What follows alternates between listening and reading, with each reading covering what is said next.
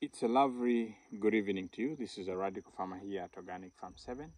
So I'm here to give you a tip on what you are supposed to be doing to make sure that you continue doing farming. So I have been observing of late that actually the sun has been too much, the heat has been too much. And you see, you find that even when you're watering, the plants are still withering. They're not performing well.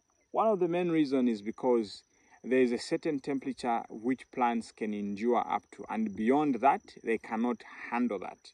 So what do? They falter and they cannot function very well. Sometimes they even abort flowers.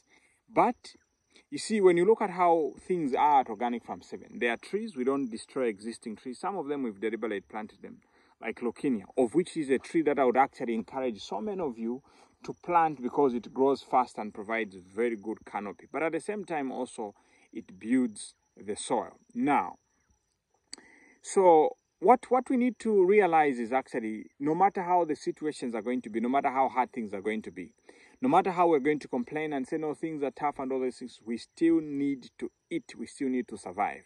So here's one tip for you. You need to plant things that grow very fast. And when you are growing your things, you have to be growing them under some kind of shade. Many of us cannot afford the shade net.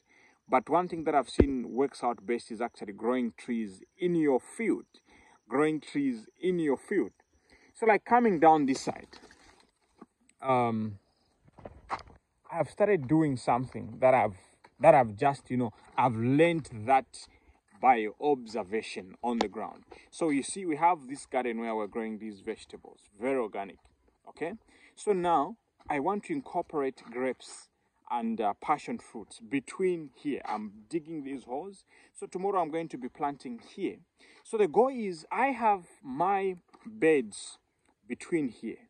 And then this space that is here, I'm growing plants that are providing some kind of shelter, some kind of shade for these other trees that are still, these other vegetables that I'm going to be growing down here.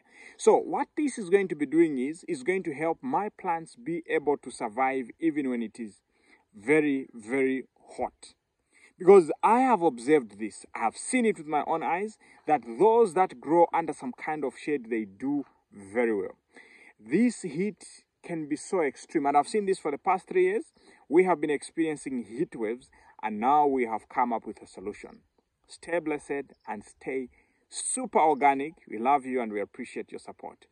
And you are very much welcome to come and visit Organic Farm 7 so that you can be able to see what we are doing here, so that you can learn and just get to see things at a very different level.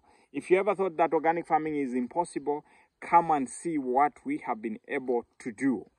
It is not about how big your space is, it is about how you can effectively utilize that small space that you have. Stay blessed and stay super organic.